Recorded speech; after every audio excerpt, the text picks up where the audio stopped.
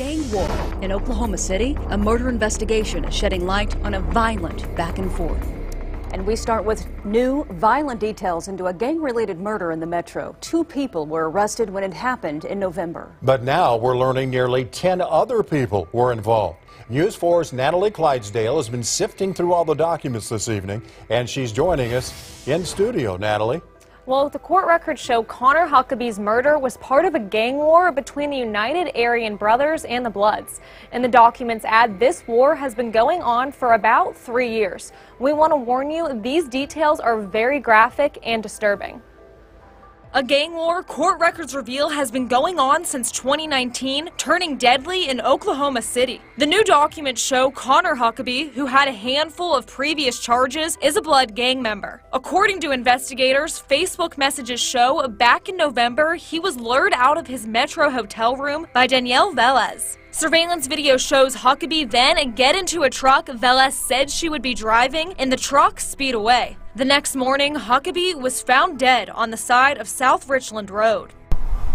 Court records reveal Kyle Morris and Rusty Williams are high-ranking members of the Universal Aryan Brotherhood in order to hit on a Blood gang member. The records go on to say at least 8 UAB members were involved in beating the Blood in a parking lot, where Huckeby was forced to humiliate himself and denounce the Blood gang, and was stabbed by James Selman. The gang then drove Huckeby to this remote intersection, according to court documents, where Jordan Shaw shot him in the head with a rifle, and Dominic Selman shot him in the stomach with another gun twice and left him lying on the side of the road. Then the UAB members came back to Morris's wife at Jacqueline Steiner's house, where documents show she paid them for their role in the murder.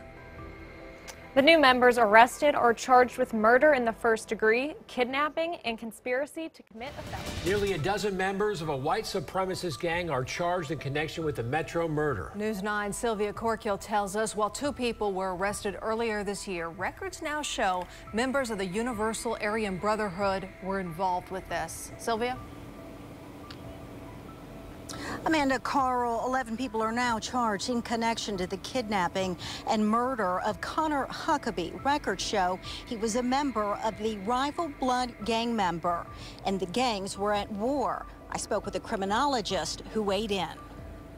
The gang becomes everything. It's why we see people doing things that seem so irrational sometimes, but within the context of the gang, it seems perfectly normal.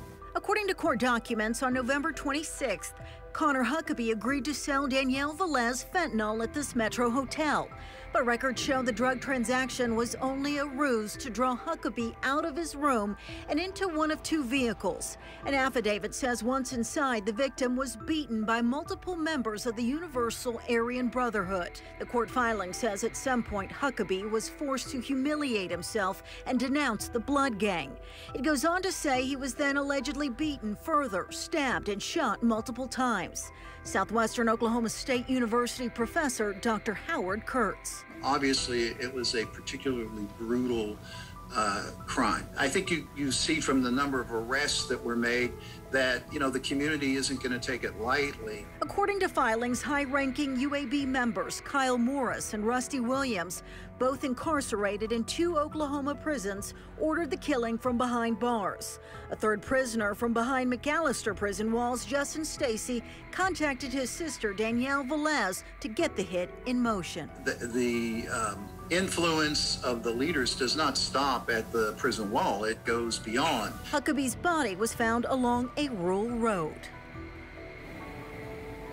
Now, records also show after the body was disposed of, members did gather at someone else's home, the wife of a high-ranking UAB official. They were paid for the murder.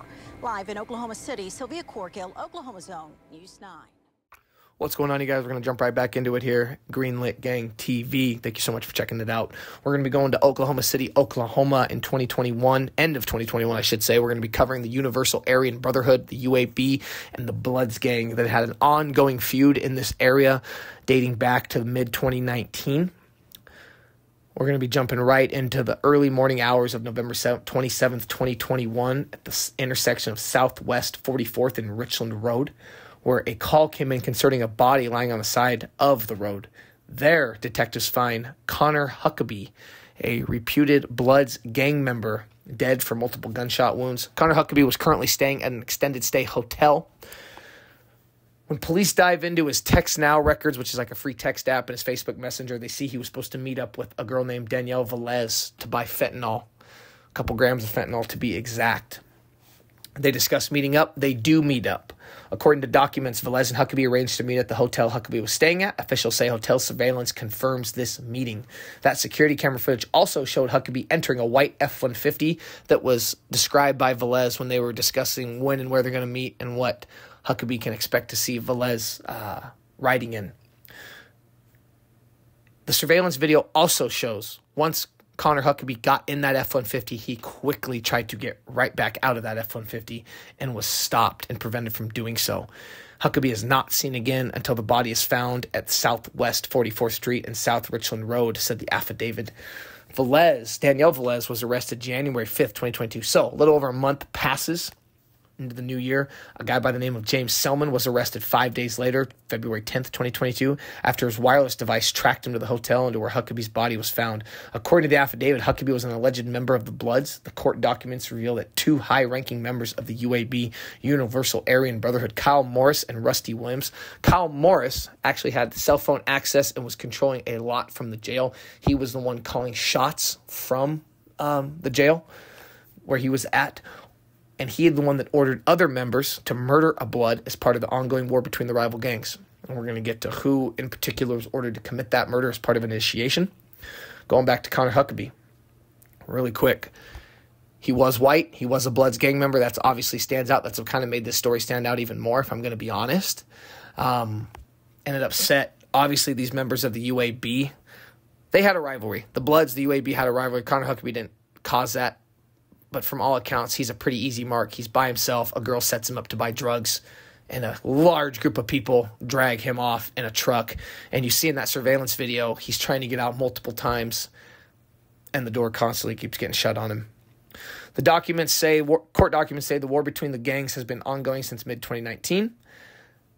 Quickly, police wrapped up 9 others that were named in connection to Huckaby's death.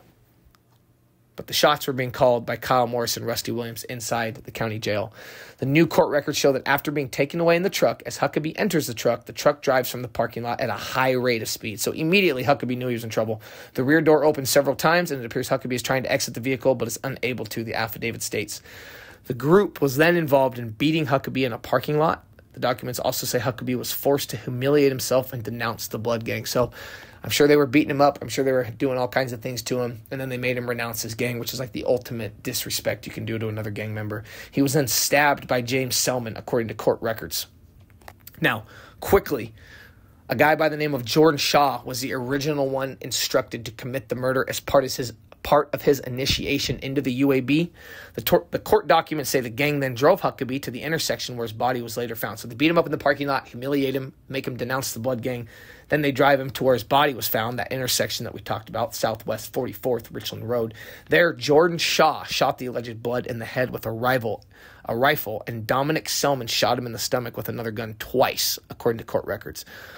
According to other court documents, the group allegedly rendezvoused at Kyler Morris's wife, Jacqueline Steiner's home. Kyler Morris, he's the jailhouse shot caller. He's the leader, one of the leaders of the UAB in this particular area.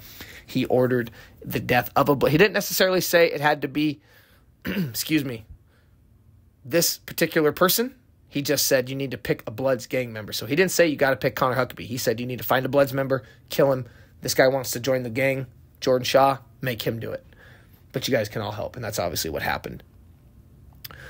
Jacqueline Steiner's home before and after the murder. According to court records, she paid the group members for their role in the killing. Steiner is currently not under arrest, so that's Morris's wife. She ended up being under arrest, along with Velez and Selman, Russell D. Butler, Jordan T. Shaw, Joshua C. Arnett, Justin J. Stacy, Rusty Ray T. Williams, Kyle D. Morris, Michael W. Young Jr., Dominic L. Selman, and Kevin C. Nicholas have been charged with murder in the first-degree kidnapping and conspiracy to commit a felony. Eventually, they do all plead out. The ones that were facing capital murder charges or first-degree murder charges were given life sentences. It all ended how you think they would go, right? A lot of them were going to take it to trial. They all ended up pleading out. It's Jordan Shaw, the one that was going to be initiated for the murder, received 4 life sentences and 5 years for gang association. His sentences will be suspended over 40 years. So they all got what they were, what was coming. Pretty crazy story, pretty sad story. Really appreciate you guys checking this out. I will say really quick, you could tell Konnor Huckeby struggled with addiction. You know what my tell was that he struggled with addiction? When I saw that he was using a Text Now app and Facebook Messenger. And you're going to go, what? As an ex-addict, as someone who was in this situation, as someone who had a lot of friends and people he knew in these situations, as addicts, a lot of times we can't afford phones. You can't afford cell service. You're going to use free Wi-Fi. You're going to stay at cheaper extended stay hotels. You're going to use Facebook to communicate. It's just free internet, anything that's free access. I can't go pay for my iPhone and my Verizon plan, right? I got to get well every day. So I got to use what's free. That was a big tell to me. So RIP to Huckeby, those people that did that to him. It's a shame. Until next time, guys, thank you.